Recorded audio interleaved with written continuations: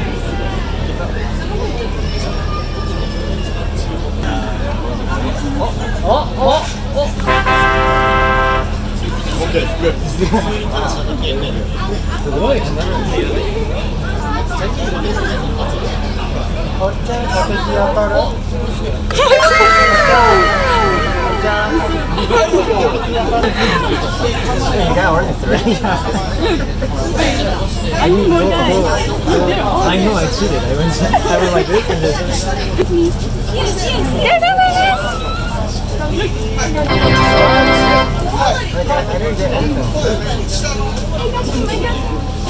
It's so big. Go away. Oh, I got it.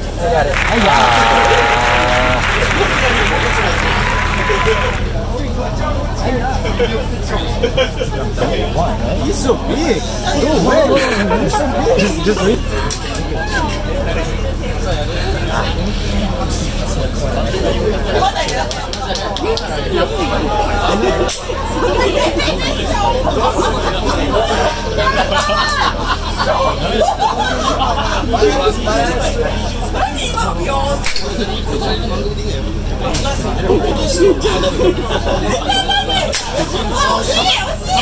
Put my hand inside. That's all. Now,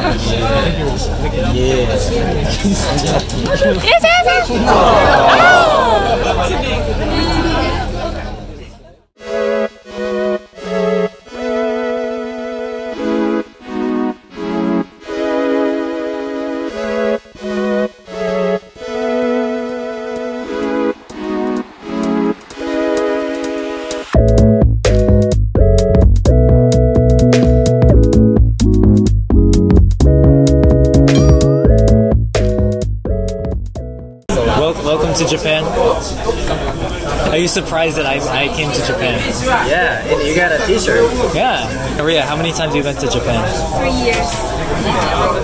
In a row? Oh my god. Do you like it? Yeah. What besides the language, what were like 3 most trouble things for you? Handling the amount of people, like Handling? the humid. Oh yeah, the humidity. And what's the last one? You're too popular. She's too popular. She's too popular? So she has to hide. So famous.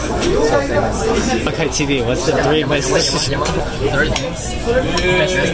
Besides best things about Japan. And that's it. Never thought about it. Everything's convenient. Yeah, everything makes sense. It's just comfortable for Japanese people To be in Japan? Yeah, in Japan. In the country they're born in? Just because we learn the same direction and we live in the same direction, so it's easy to survive here. Do you have anything to say to the Just Brandon supporters? Just Brandon. Supporters? Support The people. for people. Yeah. Like, thank you for bringing Brandon to this country. Yeah, he's having fun. Look at his face. He's smiling.